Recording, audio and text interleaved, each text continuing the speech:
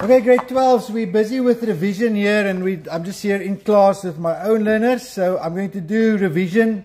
I'm going to use paper of 2021. It is the November exam.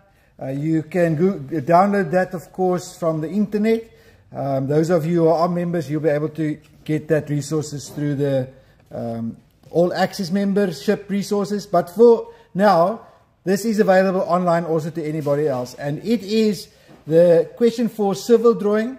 And now I've just in the class did a bit of a survey, and there's a big question with regards to the sectional elevation. And so in this video, I'm not going to be talking through all the different components of this, but zooming in only on the sectional elevation. Now, to help you out, there is the question sheet, and they've given to us a floor plan. And we would have drawn, in this drawing, we would have drawn, of course, we would have completed the floor plan. We would have done a elevation on this side, and I'd like to show you that just from the memo. So just for you to take note of this, there we have it. And so the floor plan, that's kind of straightforward, with the windows and the doors. Your elevation is going to be straightforward. Just remember the double lines on your roofing, what a lot of kids keep missing. And then on your gutter going around there, if it's got a shield corner like this, we have a gutter running around. Remember that. And that's it. But I want to get to the actual sectional elevation. And this is taken from this cutting plane here. Now, of course, this cutting plane will also draw to your actual incomplete foundation and external wall details. And in this, there's a couple of things. Measurements, heights. You've got from the foundation, you've got your different floors. You've got your paving here. You've got your wall, the top of the courtyard there, which is actually, if you look at the sectional elevation and direction, that's the top of that courtyard wall here that they've given you the height for. And they take you all up to the wall plate height, which is at 3.08 meters. Then there's roof notes, and it will always be similar to this. You've got the angle of the roof, the 800, that's the center to center spacing of your purlins. Again, this is incomplete, but this is a schematic diagram of the roof truss. They tell you the pitch of the roof, what material is used to make the roof truss, including the wall plate, the roof overhang to the end of this roof truss, 300, the fiber cement sheeting, the purlins, the spacing there again, the fascia boards, ceiling boards. So all of that plays into your sectional elevation. The sectional elevation here, which a lot of learners struggle with, is this actual roof end. And we're going to take a moment to help you draw that. Just for yourself, here are the tips that they already give you in this paper. So if you look at this, for your roof angle, there's a 1 potential mark, and that's going to be an 8. Did you get this angle correctly? At 30 degrees. The roof sheet that's over it, is there double lines there for that roof sheeting, and does it run all the way past your fascia into the gutter? So if it rains, water runs down into the gutter. That's the mark there for your roof sheeting. The purlin and spacing, that's the purlin there. It's a 50 by 75, so 75 is the height there, and is the spacing from this center to that center to that center, as stated on this 800 to 800, 800, okay? And then your D is your truss and overhang, so this actual truss, it's also this height, which must be 115, and the overhang they specified as 300 again in this document. So you really, grade 12, you have to read through what is given. You can't draw this without the given information. And then the last one is the fascia here with a gutter rainwater downpipe that passes behind there, behind that wall that they've given you. The wall plate is a 115 by 30. It's 115 by 30, 115 by 40. There we have that. And look at the ends, how it's indicated. Ends of wood is indicated with that cross, right? And then branding and spacing, there's my branding, again, center to center 400, and a double line again there to get that right for your ceiling board. That's a total of 14. Just in this part here, 14 potential marks for you. And then your wall coming down. Now this cuts through a window, so you're always going to have a window lintel here above the window. You've got your 2 double lines in the middle of the opening, and then you've got your, let me zoom in there a little bit, the actual window sill here. There's the actual sill. Again, that's specified in your 150 times 25 cement sill under all windows. All right, that's a note, and that's that one there, 150 by 20, and there it's filled up with some cement, and your damp-proof course runs here, DPC. All right, that's your window. And when we come down here, we've got your damp-proof course running again like this, with your concrete, your compact fill, undisturbed ground, compact fill underneath the paving, and the hatching, please don't get confused.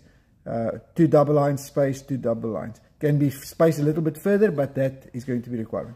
Okay, let's see if we can draw specifically just in this video this part, because this is a challenge for a lot of learners. I'm going to zoom myself out there, and it's going to be up here. So let's get my ruler quickly.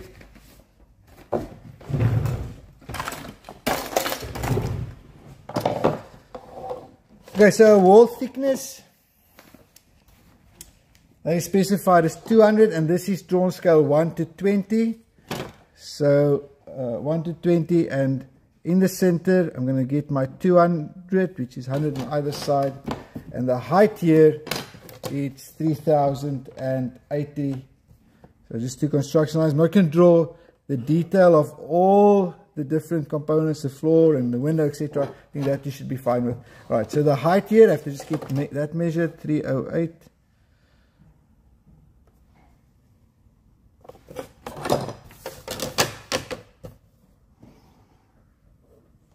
Okay, let's zoom in now. Now we can get this drawn. Okay. So this line that I drew here, that is in fact, oops, sorry about that. That's in fact this top line here. Okay, so it's in the middle, 200, 100 on either side. Okay, what's the first thing that I'm going to add on top of this wall? The wall plate, which is 115. So just a bit more than 1.5 millimeters. That I can draw in nice and dark. That's my wall plate. In line with that, I'm going to have the bottom of my truss. This truss is 115, scale 1 to 20. It's going to be, alright, that's in construction. So this is the first part of the truss. And then we're going to do at 30 degrees from this corner. Okay, that's the wall plate. And this is important. This point is critical. That is the bottom of my truss at 30 degrees. Okay, going this direction, just in construction, and then 90 degrees out here, we're going to measure 115. Now you can just do a construction line, measure that 115. Okay, so once you have that, you're halfway done. Overhang here is 300. Okay, so that's a perpendicular measurement. That goes up.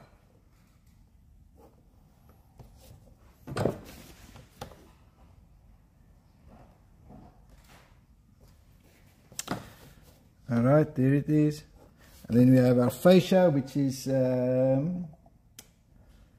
20 millimeters also. That's just a millimeter wide, and that's got, okay, we'll do the height of that now. There's the fascia. Right, now we start spacing our purlins. Let me just delete some of that. Okay, the purlin height, again a 90 degree purlin height here is 75. And at 30 degrees, that's going to be our roof sheeting running down over that fascia, and it's a double line. Alright, flip that. First purlin is in the corner here, and that's got to be a 50 width, so it's half of that. Alright, the spacing here, center to center, is 800. So you're going to measure from there, so 1 to 20. 800, there's the next center, and so the last one is going to be outside that, and that's going to then be 50 as well.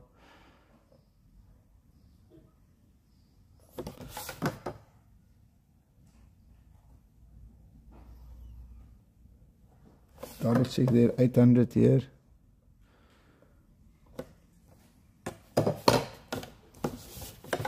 Okay, top of that truss.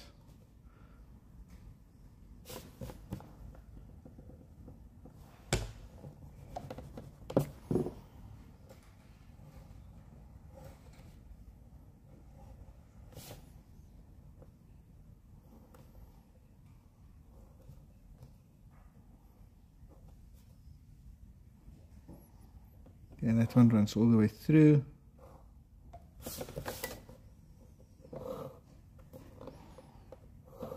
Okay, there's a X there, it's the end of wood, so you have to have a cross in there. Alright, same here on my wall plate, can have a cross in there.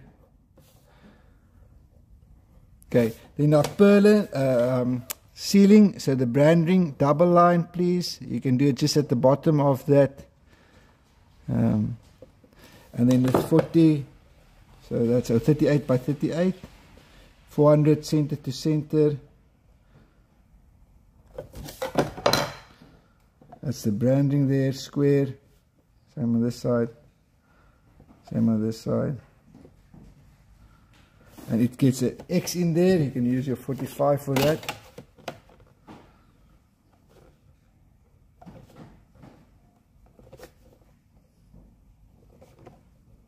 You are definitely getting a roof end. There's no doubt you're getting a roof end. You can be certain of that, so please make sure you practice this. That's a 250 here.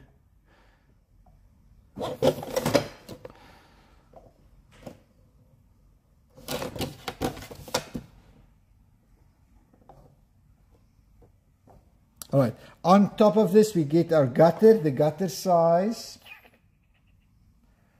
150 by 100, so that's our 150 here, and the height is 100.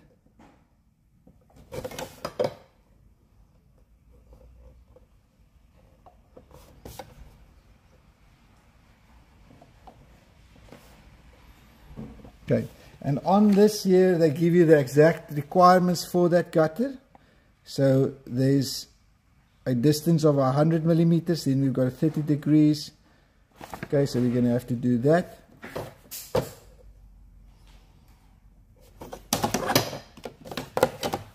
And that downpipe width is also 100.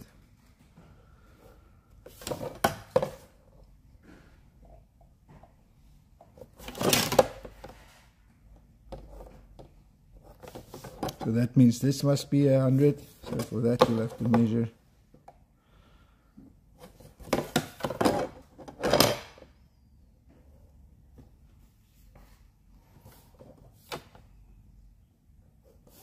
Okay, running down here, it's 100 wide as well. Okay, the height of our wall that we're going to draw here is at 2080. So we'll just get that height. That's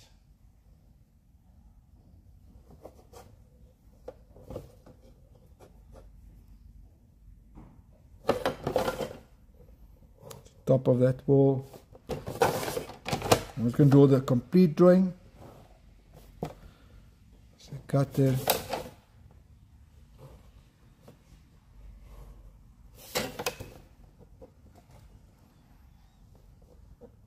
Okay, and in these bends there's a corner. Okay, then behind this fascia, if I look at where this cutting plane is, if I look at this cutting plane, I'm looking in the direction of the arrows. If I look in this direction, past the wall, do you see at the bottom there's another fascia running this way? That's why there needs to be a line. And I can guarantee you, your drawing that you're going to get is going to have something like this. So please pay attention. They actually check that whether learners are able to see that. That line there is, if I look in the direction of the arrow, the fascia runs one end and then here it turns direction. So if I look in this direction, I'm going to see the bottom of that. And that rainwater downpipe is the one that I see. That wall there on top is this top wall that I see. Okay, let's make sure we've got our, I think my spacing isn't 100% here. There's another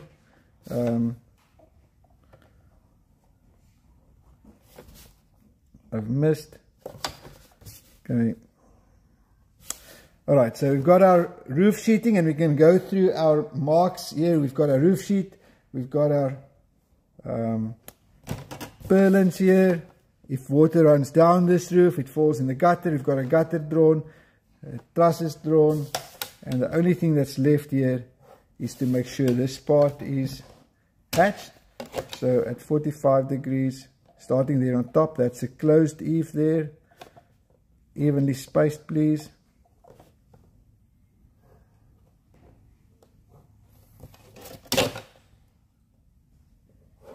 Alright, I'm going to draw the rest of that. That's is there any questions in class? Anybody that wanting to be sure any part of this that was drawn, maybe something that you'd like me to repeat?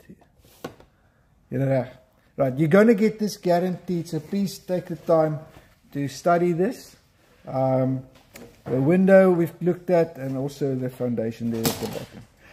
Civil drawing is going to be part of your requirements, so please make sure you draw this and practice some of these from previous papers, and make sure you're able to draw them within about an hour and 30 minutes. Right, that's it. Thank you for watching.